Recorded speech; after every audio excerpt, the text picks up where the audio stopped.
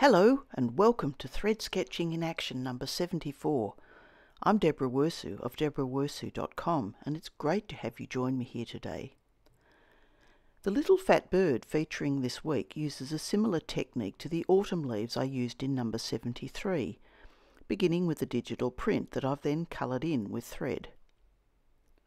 I did have all sorts of plans to go off in different directions with a new theme this week, but I have to confess that an overload of work commitments has rather got in the way, so I opted for working on another digital image. This is a technique that is so versatile as there are so many options for design style, from pictorial, like this little fat bird, to abstract. When I create these digital prints, I don't simply print off photos or a design. Quite a lot of preparation work goes into manipulating them to achieve the effect I'm after, all done in advance of the printing process.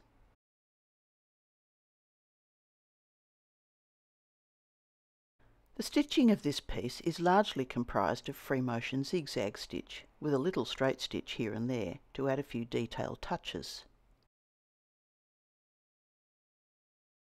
And the colouring in uses a blending technique that overlays and mixes the colours until the right look appears. And of course, having the underlying print adds another layer of colour, which all go together to create the final picture. Unlike the autumn leaves piece, this time I have allowed some of the underlying colour from the print to show through. A decision I needed to make during the stitching process was whether to accurately replicate the lie of the bird's feathers with directional straight stitch. Many thread sketches take this approach, as beautiful representation of feathers can be achieved. But I was, once again, attracted to the effect of making the piece look a little like tapestry or needlepoint, as I did with the autumn leaves, and I do think it really works quite well. Here and there, a little directional stitch has been used, but there isn't much of this. As I've said many times in the past, the order of stitching is important. Just as you'd work from background to foreground in a landscape, with this bird I stitched his fat tummy and legs first. Although these may appear to be in the foreground, the edges of the tummy actually lie underneath the wing feathers, face and beak, so in order to avoid having the shape of the bird appear incorrect, I was sure to start with the underlying feathers first, working around the bird until I got to the head, which was really very important to get looking right. When working any thread sketch like this, don't be afraid to use quite strong or dominant colours.